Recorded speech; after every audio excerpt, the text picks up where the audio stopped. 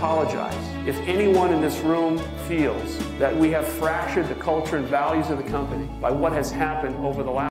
Howard सुल्ट स्टारबक्सका एक CEO संस्थापक हुन् जसले कम्पनी दुनिया सामु चिनाउन के कति सङ्घर्ष गर्नुभयो। एक गरिब परिवारबाट कसरी बिलिनियर बन्नुभयो र कफी नपिउने अमेरिकन नागरिकलाई कसरी कफी पिलाउन बाध्य बनाउनु भयो।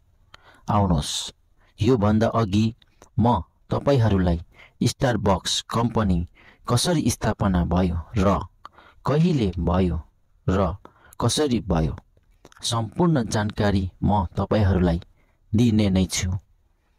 कृपया भिडियोको अन्तिमसम्म जोडिराख्नु होला। यदि राम्रो लागेमा लाइक, कमेन्ट, शेयर र सब्स्क्राइब गर्न पनि नभुल्नु होला। आउनुहोस् अब ढिलो नगरी अघि बढौं।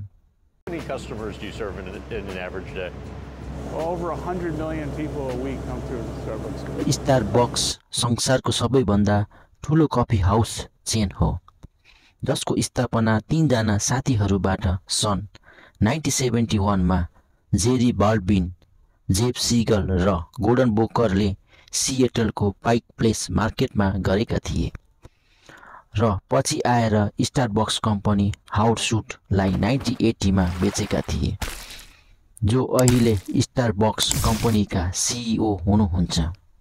र उहाँलाई किन बेचेका थिए, उहाँ र स्टारबक्स कम्पनी बीच के डिल भएको थियो, जुन कम्पनीमा काम गर्नु भएको थियो आज त्यही कम्पनीको CEO कसरी बन्नुभयो, हामीले उहाँबाट के इन्स्पायरेसन पाउनेछौं। सम्पूर्ण जानकारी म दिने नै छु।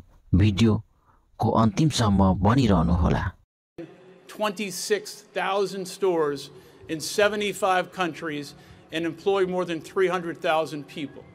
सुल्टको जन्म 19 जुलाई 1953 मा ब्रुकलिन, न्युयोर्क शहरमा भएको थियो। उहाँको बुबा एक ट्रक चालक हुनुहुन्थ्यो। उहाँको जन्म एक निम्न गरिब परिवारमा भएको थियो। खाना लाउन देखि उहाँको पढाइ खर्च गर्न समेत निकै नै धौधौ थियो। उहाँले आफ्नो पढाइ पूरा गर्न आफ्नो रगत समेत बेच्नु परेको थियो। जब उहाँले आफ्नो पढाइ सक्नुभयो उहाँको फर्स्ट जब भनेको door to door job service नै थियो। त्यसको केही अन्तरालपछि उहाँले त्यो जब पनि छोड्नु भएको थियो। पछि उहाँ गएर स्टारबक्स कम्पनीमा 1982 मा सेल्स एन्ड मार्केटिङमा काम गर्न थाल्नुभयो। त्यतिबेला स्टारबक्स कम्पनीले कफी बिन मात्र बेच्ने काम गर्थ्यो।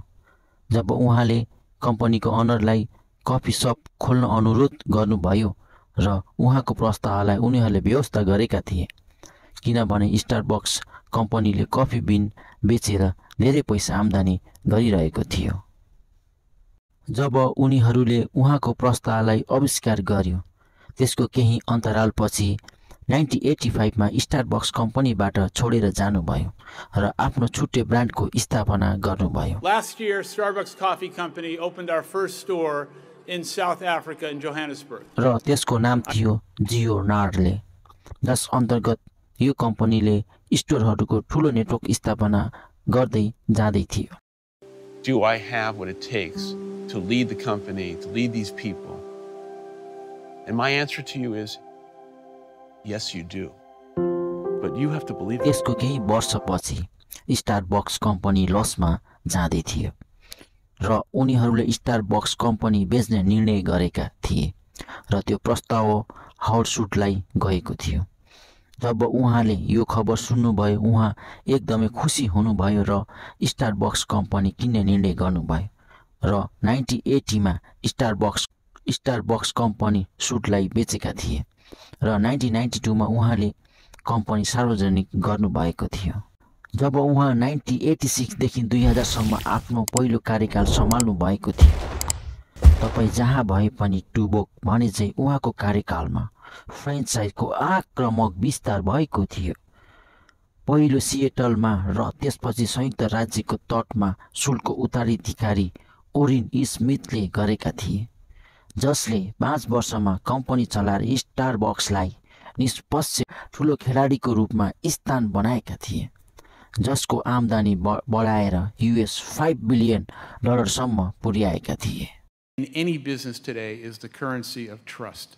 Trust with your people, trust with your customers, and obviously trust with the shareholders.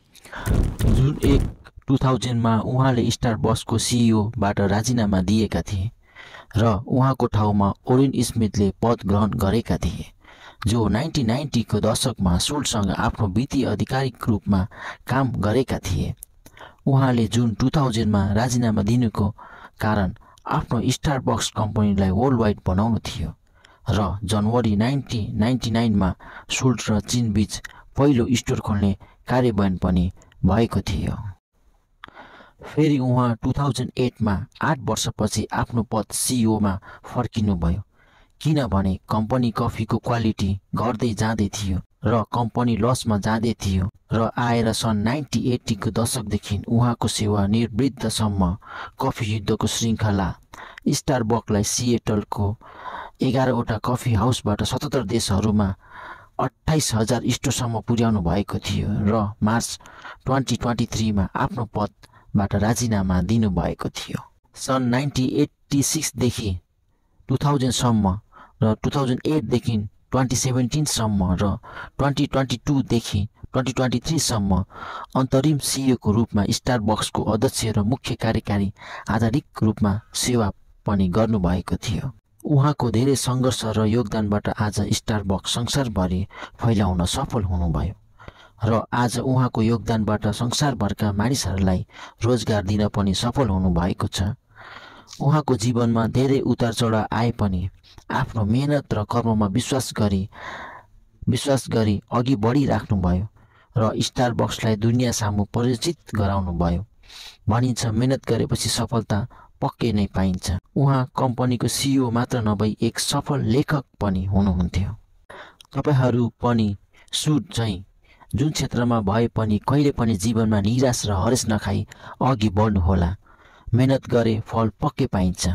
तपाईहरूलाई आजको यो इन्फर्मेटिभ र इन्स्पायरिङ भिडियो कस्तो लाग्यो? राम्रो लागेमा च्यानलमा नयाँ हुनुहुन्छ भने प्लिज भिडियो बनाउन धेरै मेहनत लाग्ने हुँदा र केही त्रुटि भए कमेन्ट अवश्य गर्नुहोला। तपाईहरूको एक लाइक कमेन्टले नेक्स्ट भिडियो बनाउन निकै नै हौसला प्रदान हुने गर्दछ। Thanks for watching. C you next video. By.